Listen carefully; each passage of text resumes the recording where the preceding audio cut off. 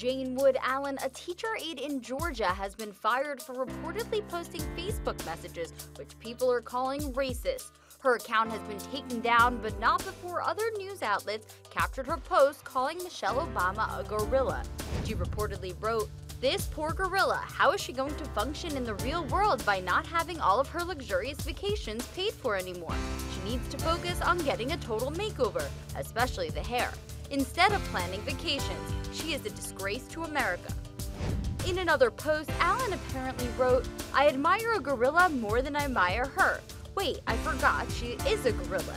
If she was a real first lady, she would not have used and abused her title by thinking that she is entitled to go on all the trips that she takes every other day. But most of all, wasted all of our taxpayers' money. She is the worst example of a first lady ever. Oh, sorry, I meant gorilla, not first lady."